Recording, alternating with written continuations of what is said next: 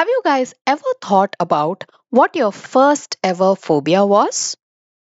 Or some of your biggest phobias? Well, mine is this. The sight of this would just make me scream and run away. There have been instances where I have not used the bathroom because a lizard was there. People make fun of me all the time because of this, because they think it is silly. To my surprise, I came across content on the internet where people were having lizards as pets. Came across such cute pictures of these lizards. I wouldn't say my fear is gone, but I think I can tolerate them better now. I think you guys have an idea of what we are going to discuss in this video. The creepy crawlies on Earth, reptiles. Reptiles came from tetrapod vertebrate ancestors. Tetrapod because they have four limbs. We already learnt about amphibians in a previous video. They are also tetrapod vertebrates. There is another group which originated from them called as amniotes. Amniotes are nothing but a group of animals that have amnion within their eggs. Amnion is the protective structure around the embryo. The early amniotes diverged into two major animals. First were the mammals, and then we have the reptile evolution.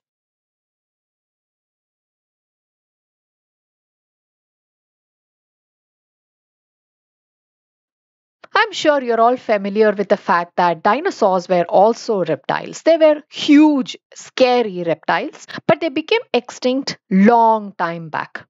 The surprise addition here would be birds. Did you know birds and dinosaurs have the similar ancestors? Turtles were the first reptiles to evolve, followed by crocodiles, tuataras, and finally the lizards and snakes. Reptiles are true land vertebrates. But what made them so? I can think of four main characters that the reptiles had evolved which allowed them to populate land. The first one is locomotion. The name reptile itself has a Latin root, repere or reptum. It means to creep or to crawl. The difference between creeping and crawling is that when your body touches the ground and you move on the surface, it's called as creeping. But if you use your hands to push the body off the floor and the movement is mostly supported by your limbs, then it is called as crawling. Amphibians also had limbs, right? But how do you think are reptiles better than them? Well, let's compare the way the limbs are constructed. So, this is the limb sprawl, meaning distance between the limbs. This particular distance controls how high your body is from the ground.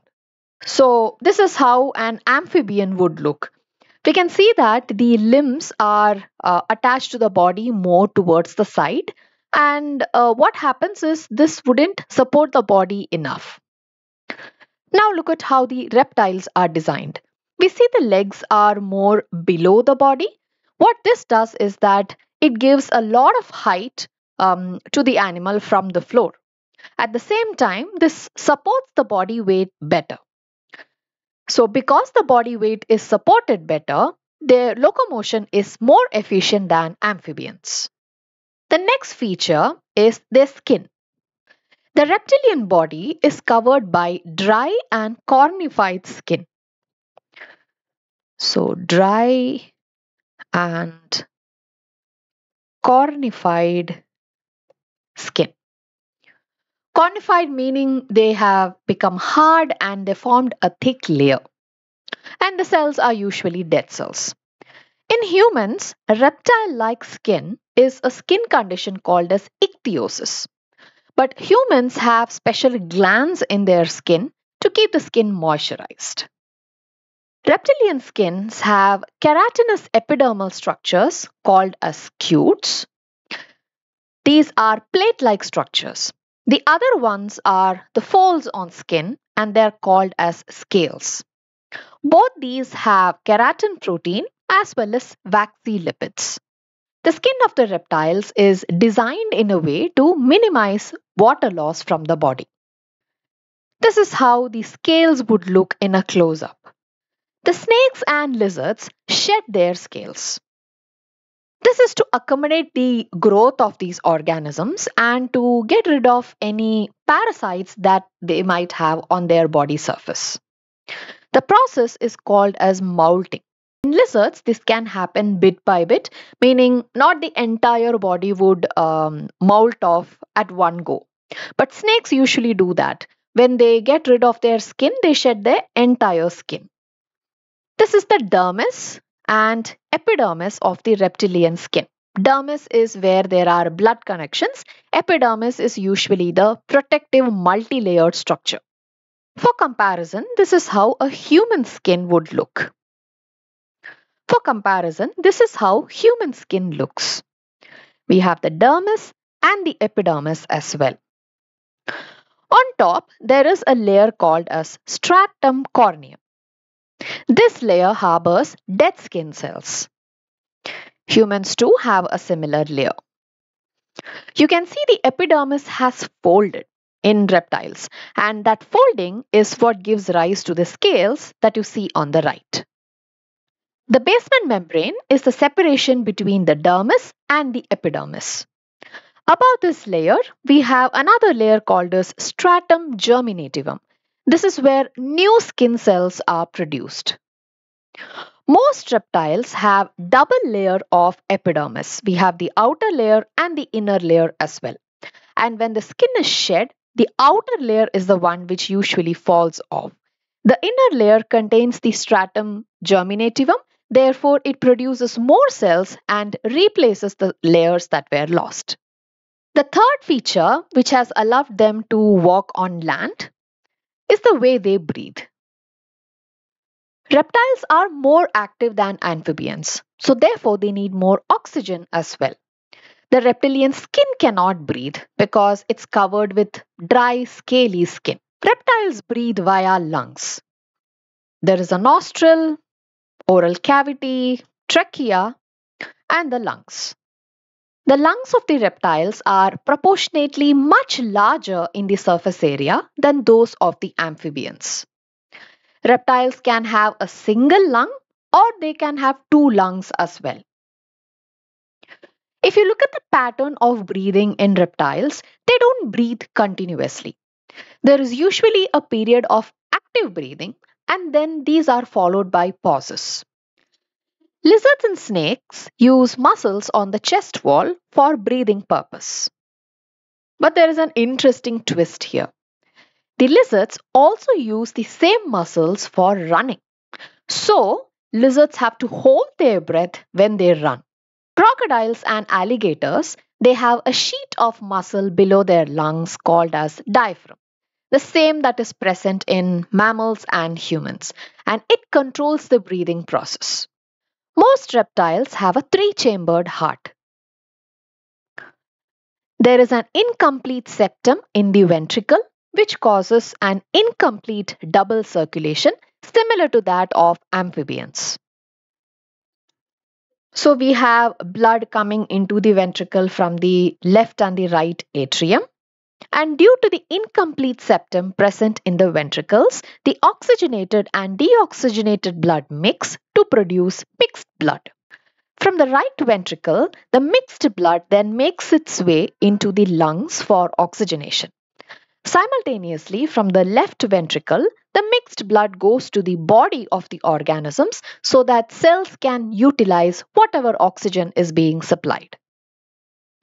Deoxygenated blood again reaches back to the heart, enters it via the right auricle.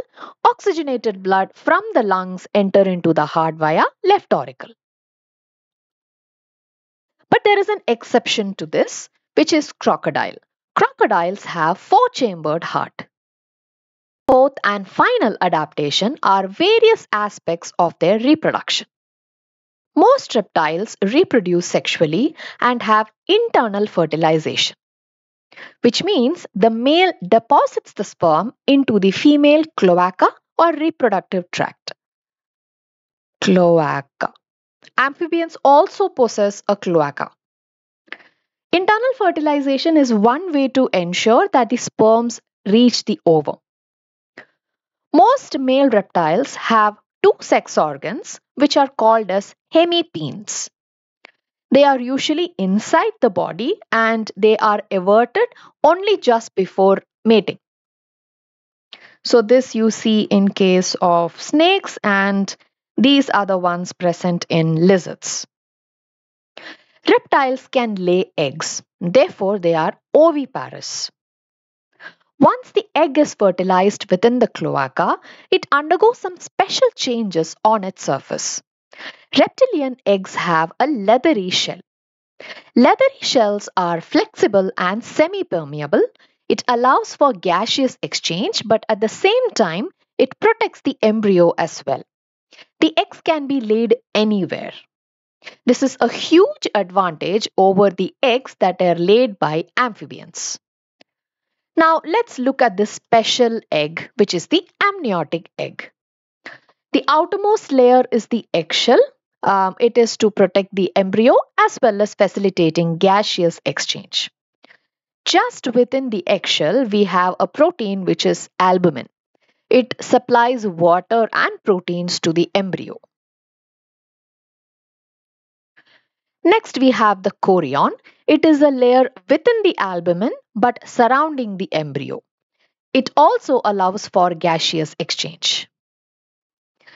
And this is how the embryo looks within the egg. The embryo is surrounded by amnion. It protects the embryo from dehydrating. Yolk sac is a structure which is around the embryo and it possesses yolk. Yolk is the nutritious material that is within the egg for feeding the embryo. And finally, the additional structure called allantois is also present. It helps in nitrogen waste removal during the embryonic development. And at last, we see this airspace here within the egg, right? This airspace holds the air pocket that will be breathed in by the fully developed embryo just before it steps out of the egg.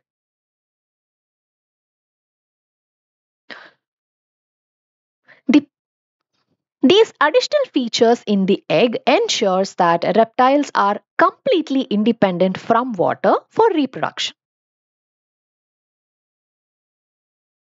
Unlike amphibians, reptiles do not have a larval stage. The reason they don't have a larval stage is because of the amniotic eggs. It provides protection and enough nutrition for the embryo to reach maximum growth before it steps out. Such sort of a development is called as direct development. Reptiles do not have an external ear opening, but similar to amphibians, they have a tympanum present. Reptiles are cold-blooded organisms. They have no internal metabolic mechanisms for maintaining their body temperature. They have to rely on external environment and therefore they show specific behaviors to regulate the temperature. So imagine on the outside, this is a desert and this is like a small sand dune. There is a lizard near it and it is midday. The sun is out. It's very hot. In order to avoid the sun, the lizard would initially move to the shade part of the sand dune. But after some time, it starts to realize that its body is cooling down. Now it has to increase the body temperature, so it would move to a part of the dune where it directly faces the sun. This increases the body temperature of the lizard. Now let's look at some examples of reptiles. We have tortoise and turtle. Tortoise lives on the land, but turtle lives in water. We have a crocodile as well. The largest crocodile in India is about 23 feet long. We don't have alligators, but instead of alligators, we have Indian gharials. We have tree lizards, chameleon, garden lizards, calotes, and wall lizard. Reptiles also have very poisonous snakes. So there is cobra, viper, and crate. There is one organism I didn't show you because we don't have their species in our country, which is tuatara.